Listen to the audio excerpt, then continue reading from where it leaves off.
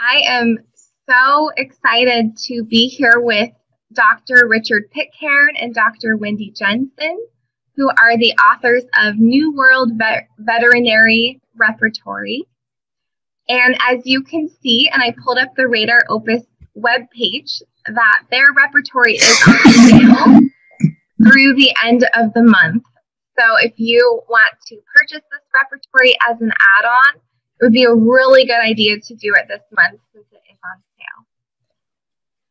So I am going to allow Dr. Richard Pitcairn to take over. Thank you all for being here, and you can go when you're ready, Dr. Pitcairn. Oh, okay. So moving over here, I assume you see that first slide, right? Yes, we do. Oh, excellent. So what Dr. Jensen and I are going to present our thinking and planning behind this development of a veterinary repertory. And we came to this from our experience. I've been doing homeopathy about 40-some years, and Dr. Jensen, I think 30-some. And so we acted from our experience trying to find the best way to prescribe accurately for animals.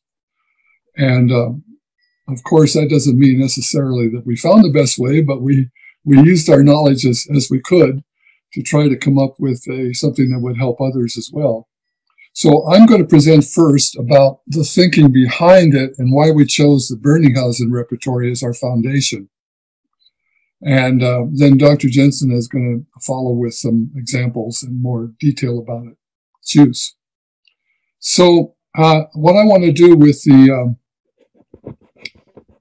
veterinary repertory explanation is start out with, if you don't mind, start out with just the context of why we need repertories.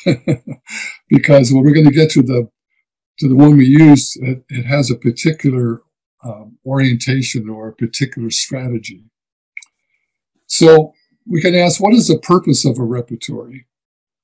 And what I came up with is to master a huge database of information and accessibility, finding the information more easily.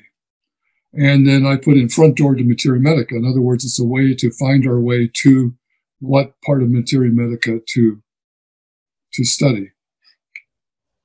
So I want to talk a little bit more about the huge database. And because it's an incredible challenge that came to the early homeopathic community when this information began to accumulate. They didn't expect this, I don't think, I assume.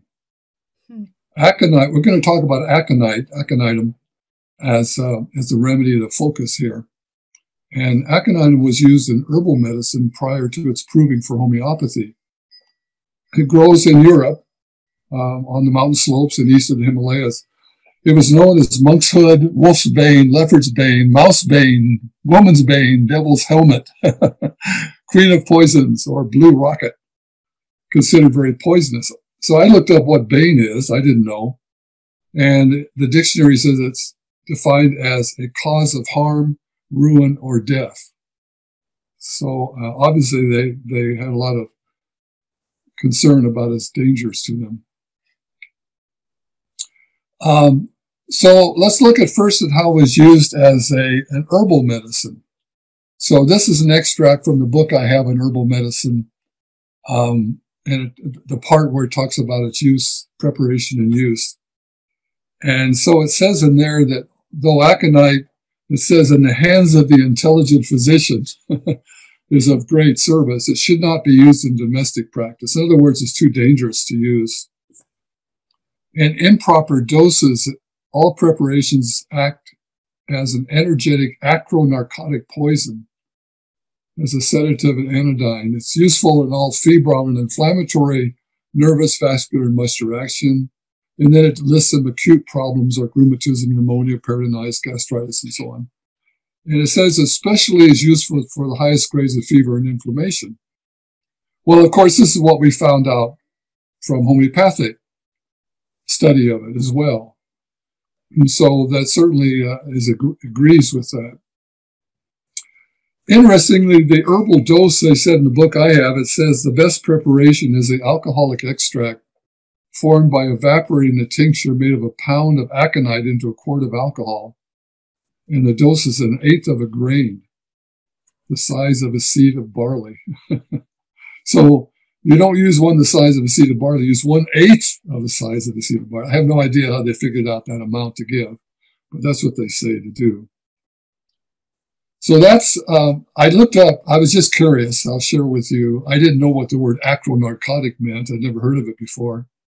I found it in a medical dictionary as an obsolete term for a poison or toxin that is either both an irritant and a sedative or causes dysfunction of an extremity or acral part. So, of course, I had to look up acral. An acral part is related to or affecting the peripheral parts, example, limbs, fingers, ears, etc. And this is from the Complete Herbalist, is a reference I use, Complete Herbalist. I think it's a reprint, it's 1993, but it's a reprint of a very old herbal book. Okay, so that's how they viewed it in herbal medicine. So then, of course, in homeopathy, the early testings that were done were of herbs like this because they were used in medicine. And so, of course, it was expected that it would likely be a useful medicine. So they would begin to do testing of herbs like aconitum. But it was not, I'm sure, it was not expected how much additional information would come out of it. I mean, here you have this little herbal implication, you know, of how to use it, and a paragraph or two. And now what came out of the proving of aconitum was it resulted in 28 pages of symptoms in Harry's Guiding Symptoms and 33 pages in Allen's Encyclopedia, which is approximately over 1,700 lines of text of symptoms. Can you believe it? Would that blow you away or what? It's like, oh my gosh, I didn't know it was going to be that much. So let's look at this a little bit. Let's look at what provings are like, how extensive they can be. And so I'm going to take an extract from a proving that's listed in Richard Hughes' book here. Richard Hughes' book, Encyclopedia of Drug Pathogenesis. And this is from 1843. And I know the text is small here, but we don't have to go through all of it. But this is just from the book. And it's a proving by a Dr. Wurstel, who's 39 years old. And it talks a little bit about his condition.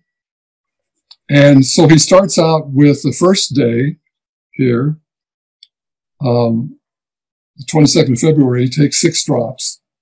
And he has some slight symptoms. The next day he takes 12 drops, and he has more symptoms. And so on. Each day, as he does it, the symptoms increase. Okay? So I just arbitrarily picked this paragraph down here for the 4th day of him taking it. I had not previewed this paragraph. I just said, oh, it looks good. I'll take it and see what I can do with it.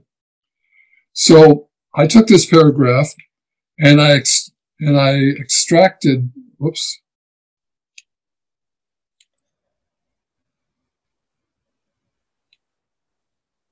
Sorry, something didn't, here.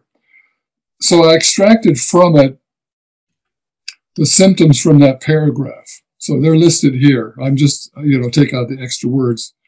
And so I don't know why it says day 17. I guess February 17th must have been. Actually, it was the 4th day of the proving. So here's what he reported. In the forenoon, before noon, frequent vertigo. At noon, slight chilliness lasting till evening. Afternoon, a soft stool at night. Frequent waking without dreams. And a chilly feeling with loose bowels and tickling in the anus for 3 days. That kind of bug you, wouldn't it? And then, in addition, 3 vesicles appeared on the tip of his tongue, which burnt. Had burning pain for 4 days. So the question then that comes up for me when I study these things is, if we had a patient with this pattern, could we find it in the repertory? In other words, are these proving symptoms actually in the repertory? Reasonable question, isn't it? So let's go to Kent's repertory and ask this question and see what we find. So the first one is this vertical before noon. And I find a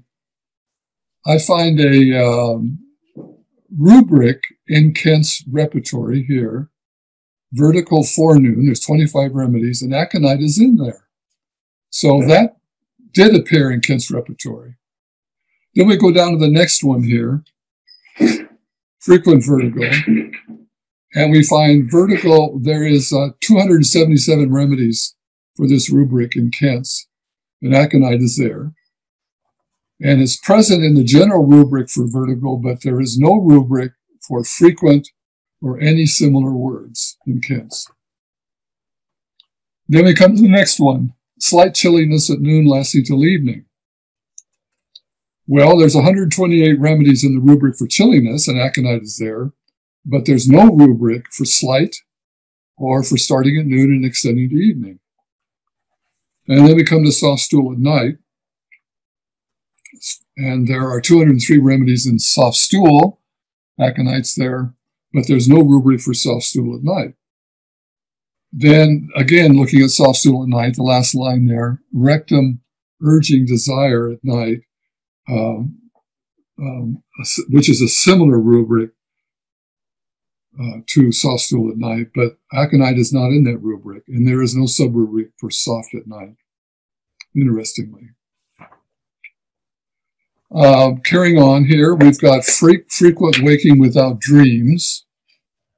There is a rubric, sleep, waking, frequent. 156 remedies, aconite is in there. But there is no rubric for waking without dreams.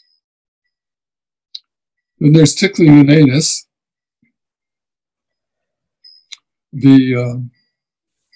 Another prover that did this also reported as itching in the anus. That was the word the other prover used. So we look up rectum itching as 153 remedies, aconite is there. Aconite is present in rectum itching, but there's no rubric for anus tickling. And Kent cross-references from that word tickling to the rubric itching. Vesicles on the tip of the tongue with burning. Aconite is in mouth vesicles on the tongue. However, there is the rubric for vesicles on the tip of the tongue does not include aconitum. And then vesicles on the tip of the tongue with burning. Kent has mouth pain, burning tongue tip with aconite, but there's no rubric for vesicles burning at the tip of the tongue. So that's interesting, isn't it, to see some of these are carried through, some are not. So I did, just as an exercise, I thought, I'll just put in these symptoms from this paragraph into Kent's repertory and see if aconite comes up. Well, it does, as you see here. It comes up here in position 13, I guess it is. Yeah, position 13. So it does appear, but it's certainly not very prominent. Sulfur and lycopodium and nature mirror being higher indications. How about the newer repertories? Are they more complete in the sense of including all the proving information? So here's the same exercise. Let's look at other repertories. So I have Kent's repertory, the Bonninghausen repertory that we're going to talk more about, the complete 2018 and synthesis, what they call the treasure edition. Okay, so we look at the first symptom, vertigo in the forenoon. Kent has it. Bonninghausen does not. The complete and synthesis have it, yes. But then we come down to these other symptoms that we were not able to find in Kent's, and they are not in any of the repertories, as we found it. Not in Kent's, and they're not in the other ones too. Stool urging at night is not in any of the repertories. Waking frequently is in all of them, yes, but not from dreams. And then we come down to anus tickling. In the complete 2018, it's in the rectum formication and crawling, and it's also in rectum itching. In synthesis, it's in rectum tickling, refers you to rectum itching, which contains aconitum. And then we come to anus itching. It's in all the first three repertories, but in synthesis, it's under rectum itching. They don't have anus itching. And in anus itching all day, it's not in any of the repertories. Tongue vesicles with burning is in Kent's, not in Berninghazen. In the complete, it's in mouth eruptions, vesicles burning, but not under mouth vesicles burning, but not tongue vesicles burning. It is in the synthesis. And then vesicles tip of tongue, it's not in any of them. Tongue burning, it's in Kent and Berninghazen, not in complete or synthesis. Tongue burning tip, it's in Kent, but not the other three. Interesting, isn't it? Just as an exercise to find out how much of this is actually carried over. Well, let's look then at considering this, that not all the proving information is there. Then how were the repertories then put together by different people? What are the strategies? Well, the early strategy was, I'm going to describe here to you. And the example repertories then are Ners, Gentry's, Concordance, Hempel's, and Yar. And what they do in their organization is that they do put in, they create rubrics with a remedy in each rubric, but they put in details about each remedy in the rubric. So it's usable when there's not too many remedies. It's rather slow reading, but it's kind of valuable to look at sometimes. And sometimes the remedies sound pretty much alike, so you can't really tell much difference between them. Here's an example. And this is from Hempel's repertory based on Yar's new manual. And the rubric is, up here, integuments, which means external covering of the head, eruptions, and itching. That's the rubric. So in other words, it's the outer surface of the head, and it's eruptions that are itching. So here's how they describe it in the repertory. Here's how they, as an example. They'll have, in the rubric, they'll have mercurius, and it describes it as having itching eruption on the head. The next remedy is nature mirror, itching eruption on the hairy border of the nape of the neck, temples, and eyebrows. So you can see how they're making that, they're describing the difference of the remedies within the rubric, which is kind of handy. You can see why they might do that. Then we have the eruption on the head, smarts with little itching, phosphorus. Eruption on the forehead with a burning itching sensation, burrita carb. Eruption on the hairy scalp, itching violently, burrita muriaticum. And then small scurfy places on the hairy scalp with itching, calinitricum. Well, as I say, it could be useful for learning. However, if there's a lot of remedies, it's pretty tedious. So here's another strategy. Include as much detail as possible. And that's the method that's being used in synthesis and the complete and repertories like that. However, the rubrics can become very large, hundreds of remedies. Grading will become insignificant when there's such a number of remedies. And the books, if they're actually a book, too heavy to lift, so you have to have multiple volumes. Impossible to do handwritten analysis. And then computer programs will work, but the outcome can be too large for usefulness. So here's an example in synthesis. Head eruptions, itching. 43 remedies. Okay, looks good.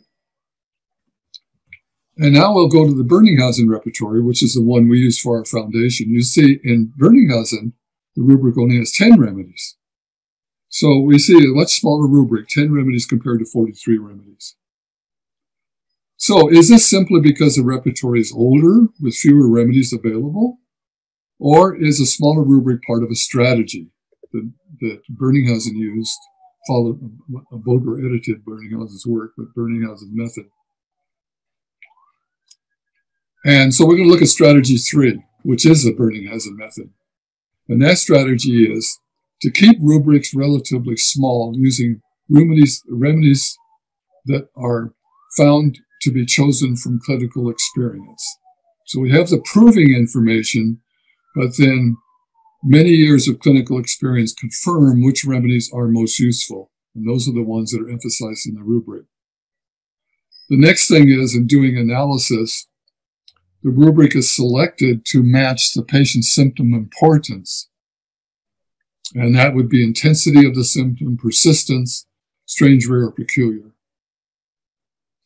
And the last thing as well, the analysis emphasis is on location, modalities, and concomitants. So let's talk about modalities and concomitants. Birninghausen found that the use of modalities and concomitants, I abbreviate M+C, to be an extremely useful method in doing analysis. And starting with the most important symptom that you can pick out of the case, and then you bring in modalities and concomitants if they're available, and they will themselves identify the remedy oftentimes. Birninghausen also discovered the use of extending these two symptom types to be considered as generals. I'll explain that a little bit more in a moment. The repertory is structured to efficiently apply this method to the analysis. In other words, Birninghausen had a method, a strategy, and that strategy is reflected in how the repertory was constructed and made. The repertory we're going to consider is the one that was edited by Boger. What Boger did was take Birninghausen's work, the Therapeutic Pocketbook, as well as additional publications and writings of Birninghausen, and put them all together into a more complete repertory. So here's an example in Birninghausen repertory. So here is the section of the repertory called heat and fever. Okay? And here are the sections of that, the subsections of that repertory part. Okay? So aggravation, amelioration, concomitants, heat and burning, partial heat, and time. That's the way the section is broken up. Okay? So you see that aggravation and amelioration and concomitants are separate parts of that repertory section. Whereas in Kent's and others, you'll find that the aggravation and amelioration are subrubrics under particular symptoms. So the modalities and concomitants are separated out, but they apply, the aggravations and ameliorations that are in there apply to all the rubrics that are in this section of the repertory. So any symptom, any rubric that's under heat and burning or under partial heat, you can apply the aggravation, amelioration, and concomitant parts, symptoms, rubrics to it. That's how he generalized it. He found that to be accurate. So let's look here at an animal case example to show you the difference. And this is Moses. He's a 5-year-old cat, recently ill, very lethargic, completely lost his appetite. If you make him stand up, he cries out. He has not moved for 24 hours. There is a fever going from 103.5 Fahrenheit to 105. The blood analysis shows a normal white cell count, normal neutrophil levels, but very low lymphocyte and monocyte numbers. And this suggests there's some migration of cells to an extravascular site. In other words, maybe there's an abscess forming. And these values are, additional values are elevated if you're interested in them. Okay, so basically what we have is some kind of a condition resulting in an inflammatory fever, and we don't know for sure the cause of it. It suggested possibly we were thinking maybe it was an abscess, maybe a bite or something. So here's an analysis then of the symptoms based on Kent's repertory. So we have inflammatory fever, and under that we have fever, motion aggravates, and then we have generals, under general section, lying ameliorates, and then under mind, shrieking, crying out. And we find him then the list of remedies here. We decided on studying materia medica to use bryonia. And Bryonia was a remedy that cured the cat. It was given as a 30C, as single pellets on a 4-hour schedule. The plan was for 4 doses. I think he responded after 2, if I remember right. And the treatment then was sufficient for him to go on to completely full recovery, as confirmed with a follow-up a day or 2 later. Okay, so that's Kent's repertory. Let's look at synthesis, treasure repertory. We did the same thing. We consider fever, inflammatory fever, motion aggravates, lying amelioration, shrieking, the same symptoms. However, now you see we have 16 remedies in here to consider. There's a lot of remedies that have all of these symptoms as compared to 7 in Kent's. There's a lot more remedies you need to look at if you're willing to do that. Okay, lastly, we're going to look at the Berningshausen method. And what we do here is we use fever inflammatory, and then we use modalities and concomitants. And when we do that, the very first remedy here is Bryonia. It's the only remedy that comes up that has all 4. So it's very easy, very strongly indicated. I do note here rubric 3, because it's such a long text. What this means is inclination to lie down during the fever. So that's the meaning of that third one. We use a modality. Rubric 2 is modality under fever. It's under the fever section of the repertory. And we have fever. It's in a separate aggravation section. Applies to all the rubrics in the fever part. Fever, worse for motion, 22 remedies. And then we have 2 concomitants in that section. The one I just pointed out to you, the lying down during fever, and number 4, the shrieking and crying out during fever. So you see that the Berningshausen method more clearly and strongly brings up a remedy for consideration. That doesn't necessarily mean that the top remedy is the remedy to choose, but you'll find in using the repertory that it's very often will indicate it that way. It'll be the first 1 or 2 or 3 maybe. It really is very accurate in bringing up the top remedies for consideration. That's a real advantage of it, especially for animal use. Okay? So the New World Veterinary Repertory, we use the Berningshausen method. We chose that as being the best one that we found in our experience for doing animal cases. Because very often we don't have the information you have in a human case. The second thing we did, using that repertory as a foundation, we took out all of the symptoms in the repertory that you would only recognize in a human. Things like describing sensations, types of pain, things that only verbal communication could give you. Anything you could observe, we left in, of course. And then we took any rubrics in there that could be recognized in animals, and we enlarged them, mostly from Kent's. And lastly, we added some rubrics, mostly from Kent's, that would be particularly helpful for animal cases. So we took out what was not useful to our work to make it simpler to use the repertory. We brought in additional information from Kent and from Boger, mostly the synoptic key, and from Yar, from the new manual, as our primary sources. And we also brought in some useful information from other repertories, like from Nurse, Borky, Harry's Guiding Symptoms, and Allen's Encyclopedia. Not very much, but some. A few remedies that we found would be most important for us as rubrics for veterinary use. Okay? So there you have it. That's going rather quickly, I know. You might have questions about it, but that's how we came up with the first veterinary repertory.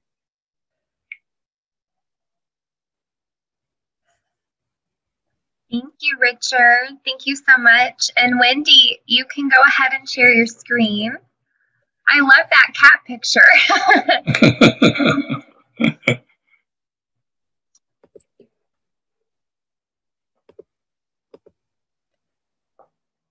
How's that? Looking good? Yeah. And does it change when I change it? Yes, it does. Okay. All right. I'll take it away. I wanted to add a few pointers that'll help when you're using the repertory to add to Richard's coverage of how we put it together. One is that Kent had when we were adding rubrics from Kent, he has a general extremities chapter. And since we didn't, the New World just has posterior, which is the hind legs, and anterior, which is the front legs. So we put all the general extremity rubrics from Kent into posterior extremities. So always check there if you're not finding something. The other thing that we did to make the repertory easier to use and keep your mind on non-human animals is change the terminology. So for example, wrist would be carpus for the animals. Ankles in the human reps would be hocks for the veterinary term. So things like that. We also considered estrus, the heat period, to be equivalent to menses in human females.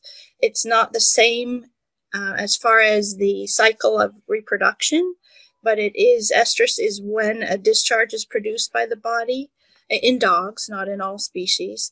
And so it was considered by the homeopaths that I've talked to be equivalent to menses in human females. So looking under estrus for the heat period, any behaviors, any symptoms. We also have one really cool thing that we did, which is what you can do when you start from the bottom up. We added cross references so that whenever you get to, say, a rubric that you really like, but it doesn't seem to have a lot of remedies in it, instead of combining rubrics from different sections that we thought, well, those are kind of the same, we thought we'd maintain that organization that Bonninghausen had, that Kent had, and we just put in a cross-reference. So you can find underneath the rubric you're looking at, oh, you can also look under, for example, under emaciation, the nape of the neck, emaciation, then there's a cross-reference, external throat, emaciation. So we have lots of cross-references that were added. We also added some definitions of some of the older terms, so you'll be able to find those, which is nice. And the other thing that we added, we used rubrics from Schwartz's wound repertory. You'll find a lot of those under generalities, injuries, or also skin wounds. They come in handy in the veterinary world. That's good to know. So let me just go over the organization of the New World. And this slide shows that we start out with the body parts, and often after the body part, you'll have the function of that body part or the product that is issued from that body part. So for example, after eyes, you'll find vision. A chapter after ears, you'll find hearing, and so forth, with the abdomen, the colon, and then you'll find stool. And so it's kind of makes a lot of sense with how you can proceed, how you can find the section that you need. Then coryza, you'll find that under the nose chapter, and it has its own modalities.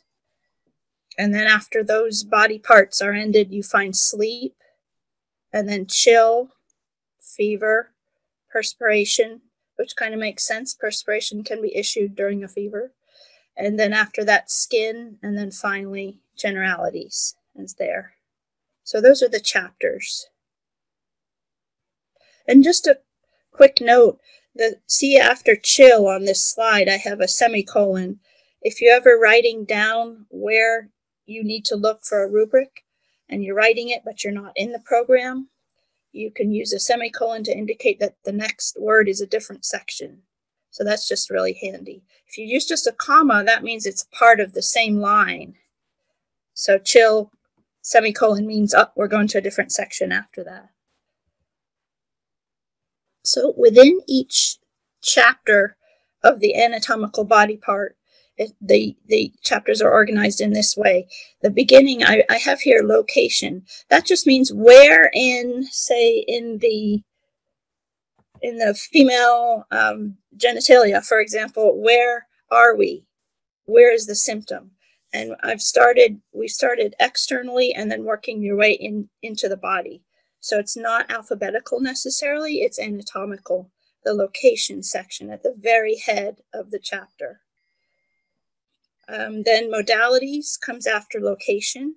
So as you remember, Bonninghausen had a lot of symptoms that maybe, even if you have an odd symptom that keeps recurring in the same place, that's where you'll use the location rubrics. So following those location rubrics, there's the modalities that have to do with that section of the body.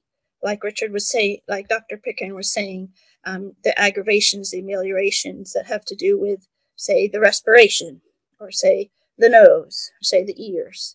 And part of the modalities also is time. So time occurs, and then aggravation, and then amelioration. Following that, in the chapter, you'll have concomitants, all the symptoms that occur at the same time. You know, when you're experiencing, say, a fever, and then you're also seeing a cough whenever they get a fever, that cough will be found under the concomitant section of fever. So you have those sections beginning each chapter. Not each chapter, they don't all have these sections, but this is where there'll be location, modalities, and then concomitants, and then the rest of the chapter, which is basically all the symptoms. So that's how each chapter is organized. Now, like Dr. Pitcairn said, the Bonninghausen's cornerstone were modalities, and they're really helpful when working with animal symptoms, because we don't have a lot of the information that humans can give us when we're sharing our story to each other. We have to look at their behavior. We have to look at their body language. We have to look at, do they not want to go outside today? What is it about today that's different? You know, is it weather? Is it something they did yesterday that they don't want to do again? So you're looking a lot for the modalities that can really differentiate the remedies for you. And now, where will we find them in the New World? You'll find them at the head of the chapter. Remember, I talked about the modalities being right after location. So there's time modalities, you know, what time of day, are things better or worse? And then there's aggravations, and there's ameliorations. They can be at the head of each chapter. And then within the chapter, you can have a big section, like, for example, I wrote down appetite, urination. Those are sections within other chapters. You can even have modalities for those specific things. Another section, say within nose, is coryza, the running nose, the stuffiness. You can have modalities for that specific symptom. So that's within the chapter. Just look at the head of each section for more modalities that are even more specific to that particular symptom. And then the big section for modalities in the New World is in the generalities chapter. And it's interesting, you start generalities chapter with bones and glands. It's like a location, but only you can't put the glands and the bones in one body part. So they're put in the generalities chapter. And that's where you'll find the modalities. It's a really big section. So I'll do a little case.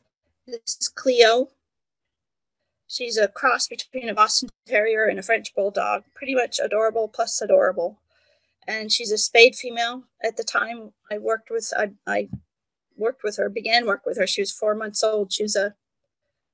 I'm not sure if she rescue or not. She could have been one of those designer dogs where they take two breeds together, but that's Cleo. And she presented, well, first I'll talk about her timeline. Just, you don't have to take all this in. It's just an example of what we're doing. And I did plenty of this before I found homeopathy.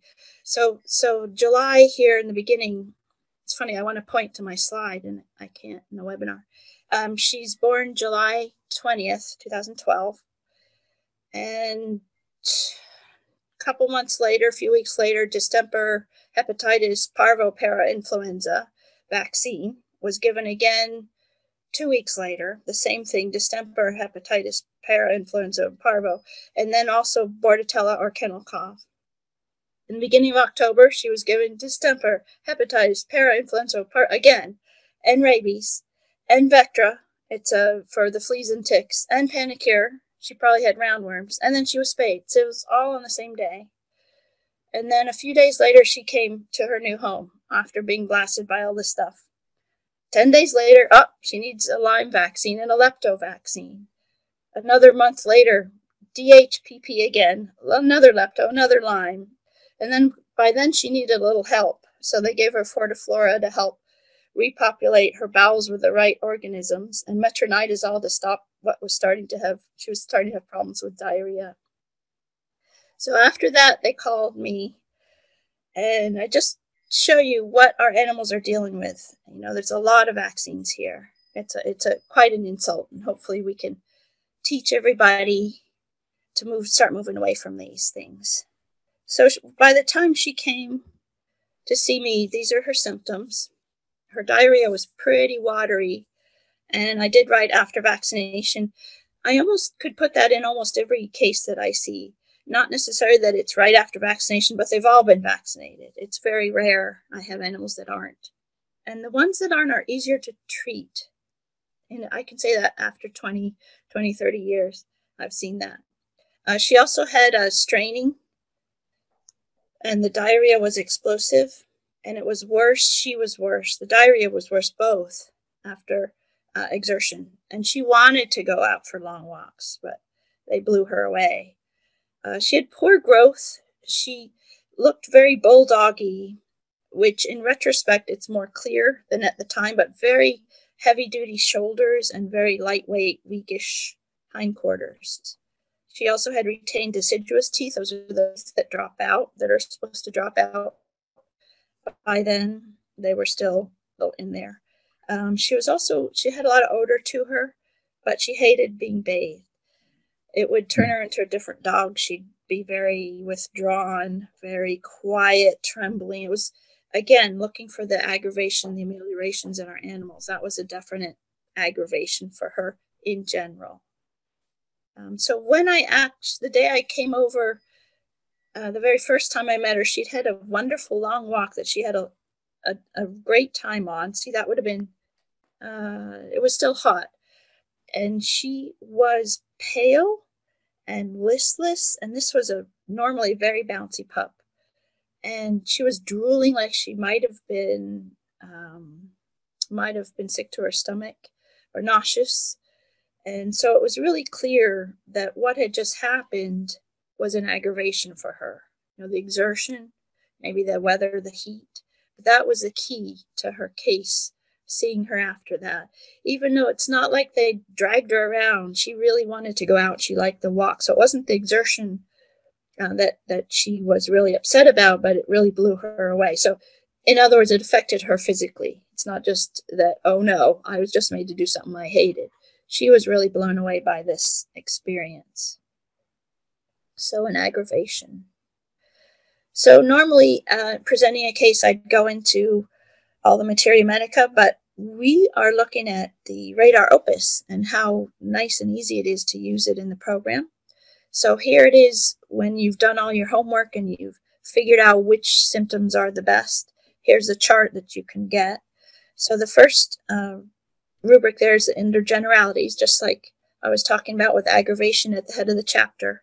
And you're looking for exertion, physical, perfectly fit, her symptom, what made her worse, what blew her away. It wasn't just that one time when I saw her too, it was a pattern.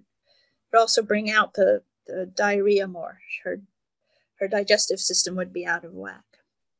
So the description of her diarrhea was gushing, it was forcible, and I used both of those. Nowadays, you know how you change as you become more experienced as a homeopath. So I probably would have picked one or the other. I wouldn't have had so many, two of them about almost the same thing.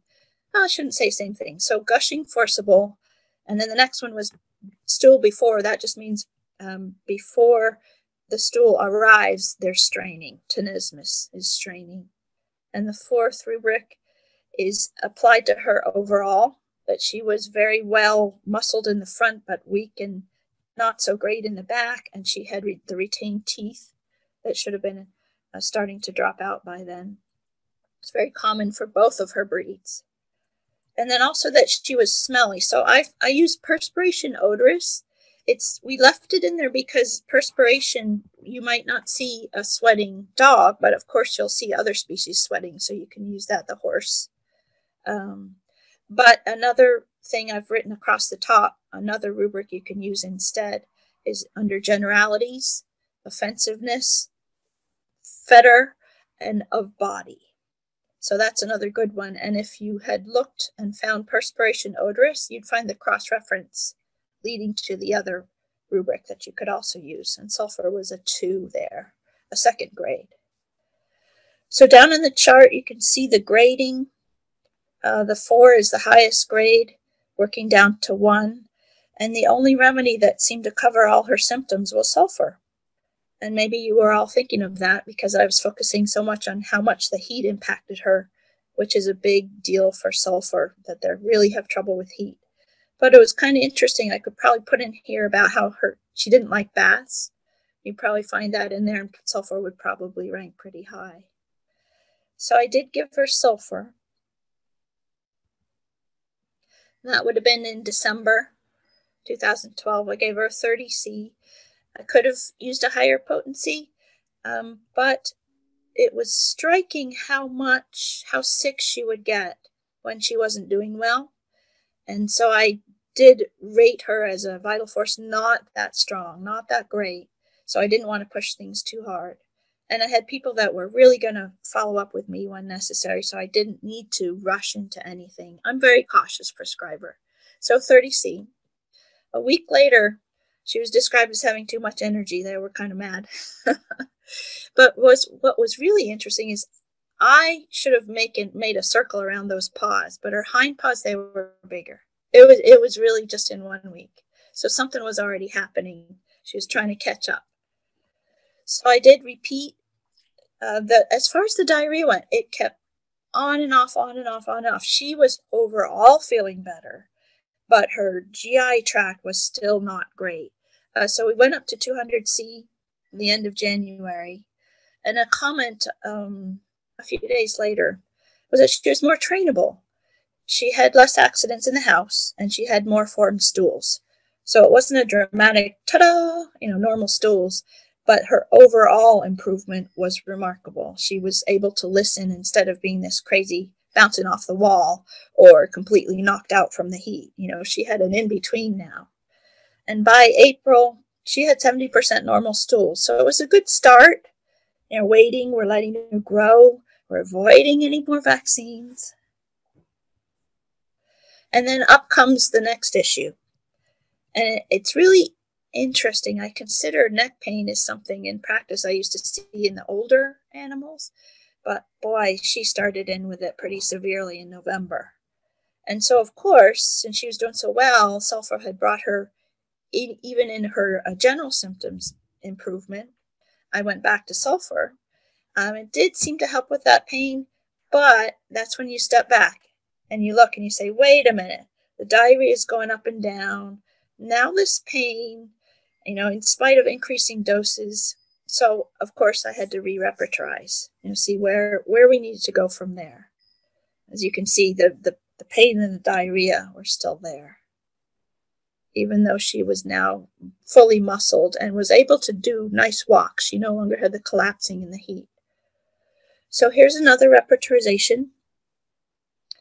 The diarrhea tended to be at night, so it would be in a time modality for that symptom. And the second symptom, she also would have times where she wasn't getting anything out. So it was interesting that after the sulfur and giving her time to respond, she had more specific ways of presenting her symptoms. So she was healthier, her vital force had improved, even though the sulfur was not curative. It was helping, it was pushing her in the right direction. So she had lots more of that tenesmus, ineffectual urging and straining. She was still a smelly dog, though. That hadn't changed. And then we did notice that her eyes would be watering in the cold. So now we're in a different season.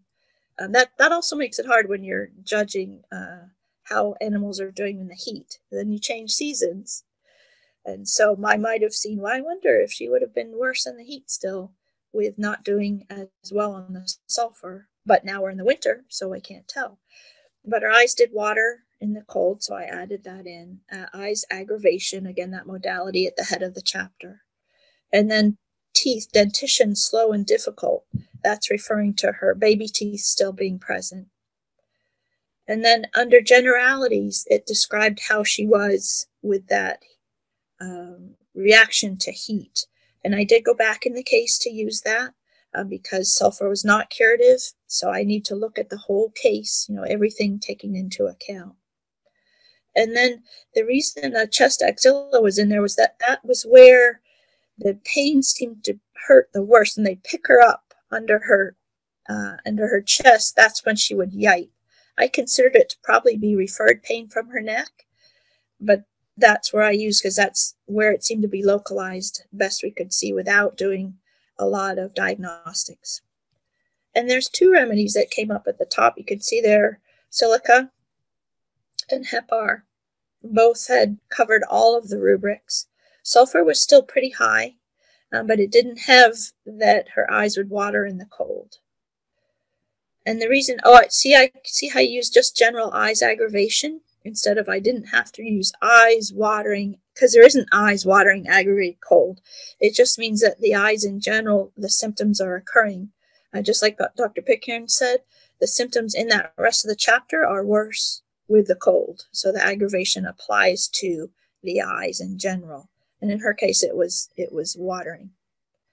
So I studied silicia, I studied hepar, looked at phosphorus merc just to see what her symptoms looked like in those. And I ended up with silica. It is at the top, but it's not an automatic choice just because it's there. So she got a 200C, and it was different than giving the sulfur. It was just like, yep, she's doing good.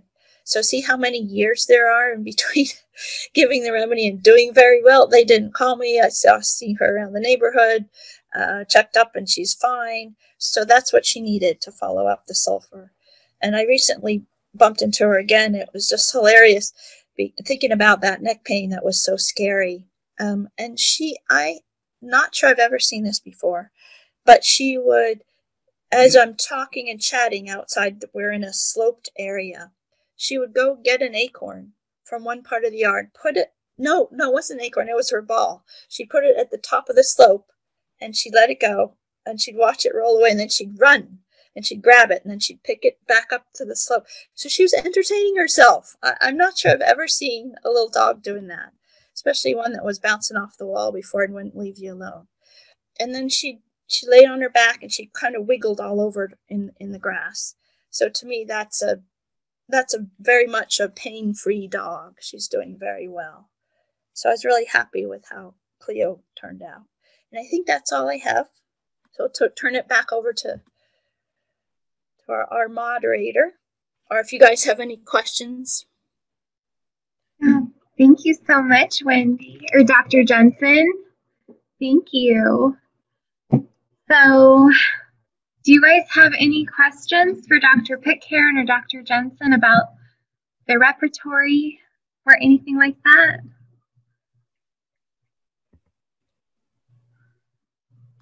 Okay. Do you not use mind symptoms? That is a question. And Dr. Jensen, I know that you use a lot of mental symptoms, right, when you're taking a case. I do. We were very careful in what we included in the mind section, because it doesn't mean that if you see it there, you must be able to see it in your animal. It means that it's possible to see that symptom. It is possible. And depending upon the animal and the relationship you have with the animal, you can use some mind symptoms. Just be sure they're not too detailed, and you're not assuming something. You can say anxiety, you can see fear, you can see jealousy. Use broad brush strokes, but they can really help with your case. Okay, that makes sense. Are there diseases and wounds in the generals chapter or anywhere else? Diseases and wounds? What was that? Are there diseases and wounds in the generals chapter or anywhere else? I actually wrote down, in case this was asked, the wounds that we took are in generalities under injuries, the wound repertories, and also look under skin wounds, and you'll also see the cross references. Diseases, not so much, Dr. Pitcairn. I don't think we kind of took out labels because that's a problem. Yeah, we didn't really have enough confidence to do that.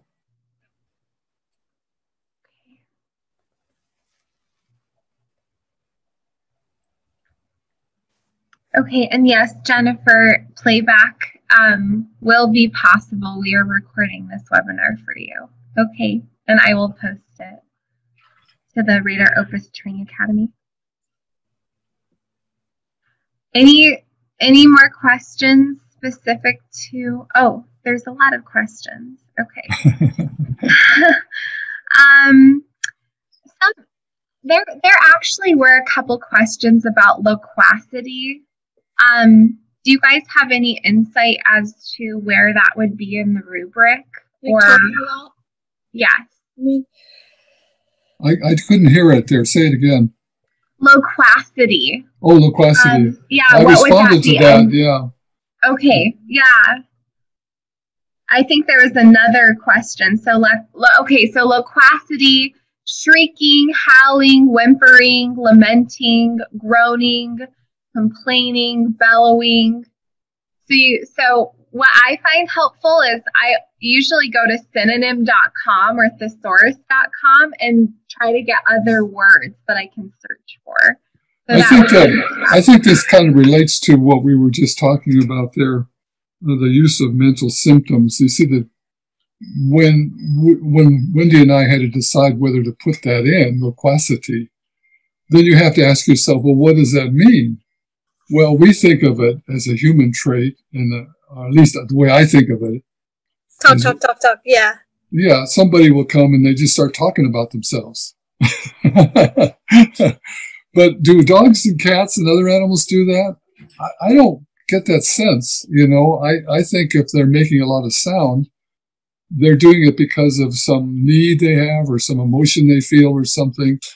I don't get a sense that that they have egos like we do, you know, and they're going to go on and on for half an hour and then say to us, well, enough about me. What do you think of me? Yeah. What do you think, Wendy? Yeah, you'd want to look for why are they talking so much? Yeah. You know, then that's going to be what you're looking for. But also under larynx and trachea, there's voice and vocalization. So there's things about the voice. Yes, making sounds, certainly. But you can see that the challenge for all of us is that we tend to extrapolate onto animals what we think they are based on our experience, but we don't really fully understand the animal experience, you know. It's a little different. Yeah, definitely.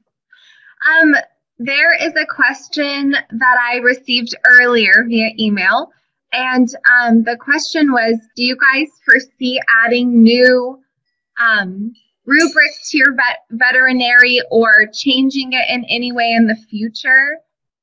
Kind of like an add-on or additions of any kind? This is already the second edition. I hadn't planned. I don't want to say anything. What do you think, Dr. Pitcairn? I think that the possibilities that come to my mind is, first of all, we could add in some remedies that we've decided are important. Like, for instance, the no, so listen. That's not in there really. And that might be really helpful to put that in some of the rubrics. As just an example. There might be a couple of other remedies like that we might want to put in. Another angle on that is, and we've put this out to people at meetings and in other ways, we would like to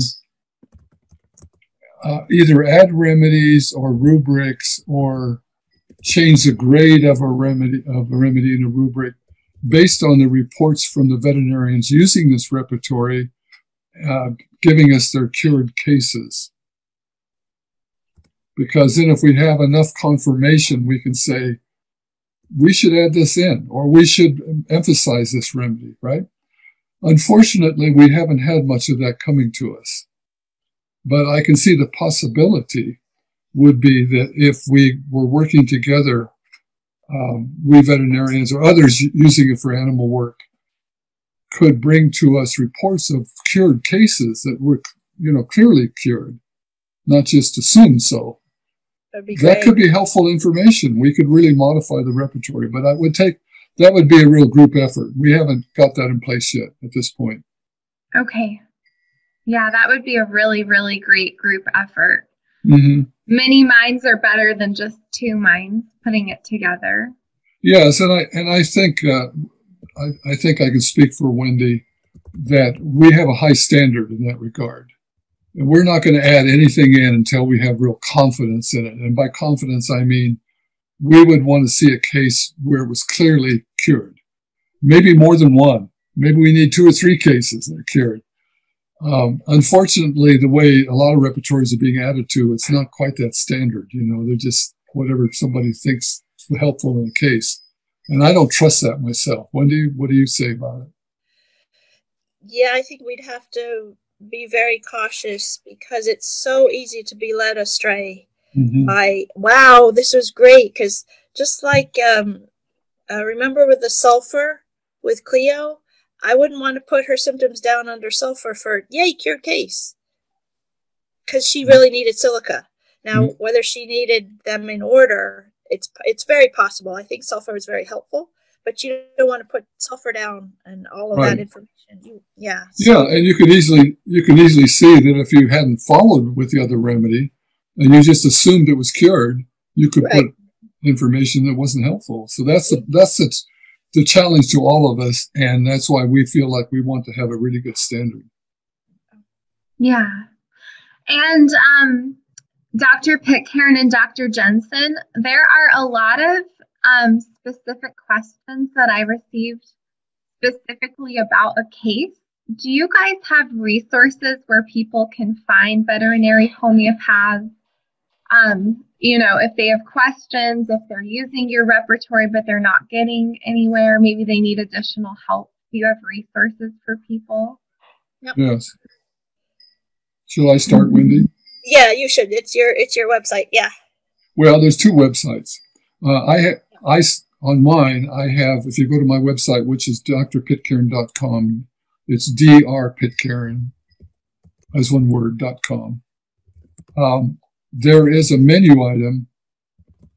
I think it says referrals, if I remember right, but it'll be obvious. And you can go down by clicking on that. You can come down to a sub menu item there that you open up, and you can search for veterinarians that have been trained in homeopathy by us according to the state or country. So that's very helpful. I mean, I know it's not thousands, it's hundreds, or not even probably. We've had about 500 veterinarians go through our training program, and which is significant, but not, it's not thousands of them. So it's somewhat limited, but unfortunately, those willing to be listed for referral on my website might be more like 150 or so because they're busy with their practices. But anyway, it's a good source to go in there and look. The other site, which is duplicating that information and really taking it over, is the site for our training program for veterinarians. It's the Pitcairn Institute of Veterinary Homeopathy. A little embarrassing to put my name on it, but that's what they wanted to do. Deal with it. So it's pivh.org, pivh.org. And when you go there in the same way, you can find a listing of veterinarians that are willing to consult with you. So we use either site. And I say it's taking it over in the sense that, as I get older and retiring from practice and probably eventually from teaching, that'll be the primary site that carries us on, pivh.org. Okay, perfect. Thank you so much. And those are really great resources. I put those websites in the comment section for you. Good. All. Okay. Mm-hmm. Okay. Okay, and then Wendy, this is a question for you about the case with Cleo. Okay, did you give the silica the first time after the episode of the intense neck pain? No, first I tried sulfur again. Okay, so first you tried sulfur and then the silica is what It you seemed tried. to help a little, but yeah. Okay, perfect. Okay. Okay. Any other questions for Dr. Pitcairn or Dr. Jensen? Yes, we will record this webinar and I will post it. And I just want to remind you all again that the new World Veterinary Homeopathy is on sale until the end of the month. So if you are interested in purchasing, now would be a really good time to do so. Also, if I can add, not to undercut your message there, but it is also available in the book form. Perfect, yes. And yes, Dr. Pitcairn, where can they get it in a book form? Oh, gosh, yeah. What is that? I can never repronounce them. It's Narayana. Narayana, Verlag. Narayana, yeah, Verlag. Yes. Okay. Yeah, they're a great company. I think they are. Spelled it right. I buy a lot of my homeopathy books from them. I can hold the book up here. There's a German edition too. There's a German edition as well. Okay, great. Perfect. Yeah, thank you, Dr. Pitcairn. So it's a pretty significant book. You know, it's a full, almost as big a repertory as Kent and Brunninghausen. Not quite, but because we pared down on some of the rubrics, but still, it's very nicely printed, very high quality. You know. Perfect. But of course, the computer one is easier to use. They both have their pros and cons. It's nice to have a book, but it's nice to be able to search and repertorize. Yeah, it is. It's I still use books too. Yeah, definitely. Okay, well, thank you all so much. I know that there's a lot of specific questions about specific cases, but if you want to seek out a veterinary homeopath that can take your whole case, right? Because we spend at least an hour or two, at least I do, with patients. That would be a lot better to, instead of asking like, what remedy should I use, Well, I might just add to that, I have been doing this a long time. And of course, hopefully you get skillful as you go along. But I got to the point where using this method we're talking about, using the Brunninghausen method, and even before we had this veterinary repertory, I got it down to where I could work a lot of cases, even chronic ones, half an hour. I did a lot of phone work, sometimes an email, and then I'd work it up and send it back to them. Sometimes it was longer, but you get to where you've using this method of emphasizing the modalities and concomitants is surprisingly useful. Brunninghausen was so brilliant. I mean, and he lived at the time of Hahnemann, and yet he picked it up, and he just really worked it in such a way that's been very useful to us. Wonderful, wonderful method. You didn't have to spend the first 15 minutes trying to find the right rubric within all the human terminology. No. In fact, he did the first repertories, didn't he? I think Hahnemann tried to start one with maybe it was with Yar, but it didn't come to fruition. But then Brunninghausen came in, and actually, I think his first one was the repertory of the antipsorics. And Hahnemann liked it. 1836 or something like that. Yeah. Great. Well, thank you both. We really appreciate your time. Thank you, everybody, for joining. You're getting a lot of thank yous. Dr. Pitcairn and Dr. Jensen. And thanks for hosting it. Yeah, definitely. Yeah, and like I said, this webinar will be posted under the Training Academy website where I post all of the webinars that we have. So thank you all so much, and we'll see you for the next webinar. Okay? All right. Okay, thank you. Bye. Bye.